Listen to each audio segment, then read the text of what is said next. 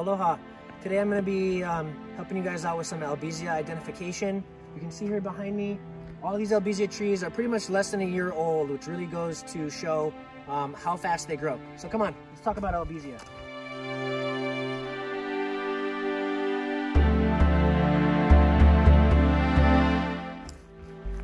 So when identifying an Albizia keiki, you know, it really comes down to they have these beautiful compound leaves, really flowy, really soft. But if you guys can see this cluster of leaves here, this is one of the major tells of an Albizia as compared to like a Hawai'i or a monkey pod. They're not gonna have this. So all of these, like I said, are less than a year.